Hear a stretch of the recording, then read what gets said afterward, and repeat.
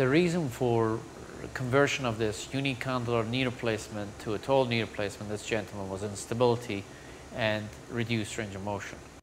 Exposure is the most important thing in this case, and any problem that's going to arise is perhaps going to relate to the avulsion of ligaments because of tension in these knees.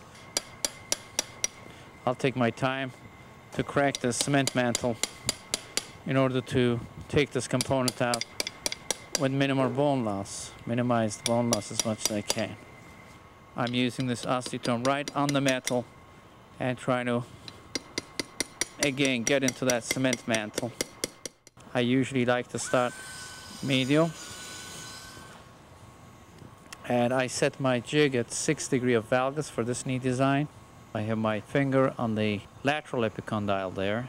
I now go ahead and put this on. Now we'll confirm the position.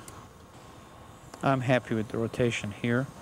I will go ahead and start my cuts.